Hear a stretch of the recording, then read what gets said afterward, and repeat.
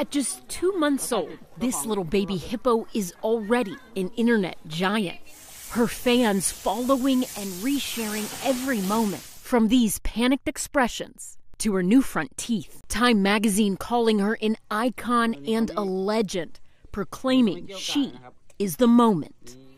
Meet Mu Dang, a baby pygmy hippo from Thailand. Her name, which roughly translates to bouncy pig or pork patty, was chosen by popular vote at the Khao Kio Open Zoo.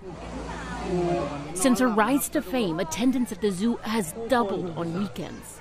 Authorities telling The Guardian they had to install CCTV cameras to guard her enclosure. After incidents like this, a guest disturbing a sleeping Mu Dang prompted backlash. Pygmy hippos are native to West Africa, and they're about half the size of a river hippo.